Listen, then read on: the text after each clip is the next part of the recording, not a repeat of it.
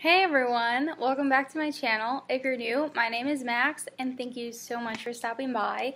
Today I have my October Ipsy and I was supposed to get this like 4 days ago and the shipping got delayed and I was super excited. I wanted to get this up earlier, but finally got it. The bag has like a mask on it, like masquerade for Halloween themed. It's a nice red bag. Has a leathery feel to it, so it's really nice quality. The theme this month is Who Said Nights Were for Sleep? That is my life. I don't sleep at night. Who's with me?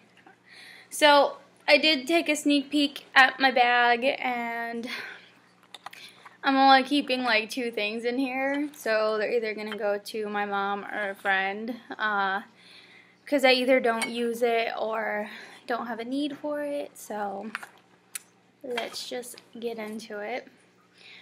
The first is the Orbe, I don't really know, dry texturizing spray, and this is something I'm definitely passing along to my mom because it's not something that I particularly use. I can't speak, but I always review that I don't use that or even like that brand because whatever I've used from it before, I just hasn't meshed well with my hair, so I don't know why they sent it to me again because it makes me sad.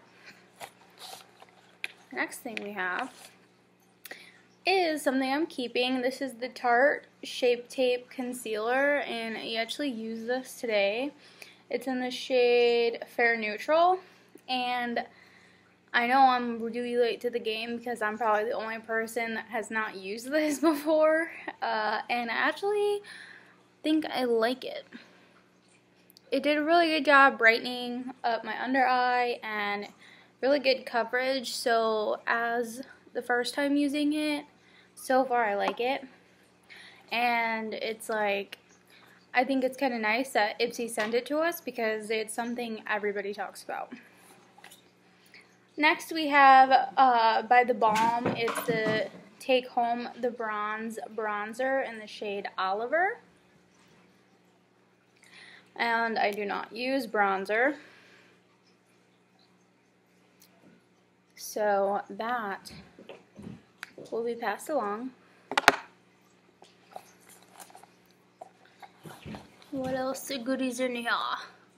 Okay, this I'm keeping. It's by Sundays, and this is in the shade number 18.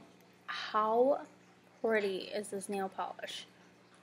Like, I'm going to be putting this on my nails tonight. This is the best fall color ever. It's so pretty, and the last nail polish I got from them, I was obsessed with. So they have a really good formula, and I think they're like, yeah, they're a 10-free brand. Non-toxic, vegan, and cruelty-free, so kudos to Sundays. I'm obsessed with that. And then I got a lipstick by Orza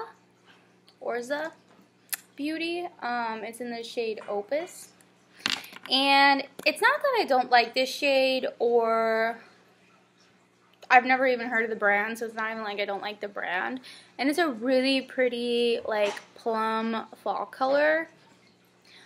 It's just that my mom could get more use out of this than me, so I'm going to just pass it along for her for a fall lipstick to wear this season because I have so many lipsticks, and I just bought more lipsticks, which you'll see in my upcoming makeup haul.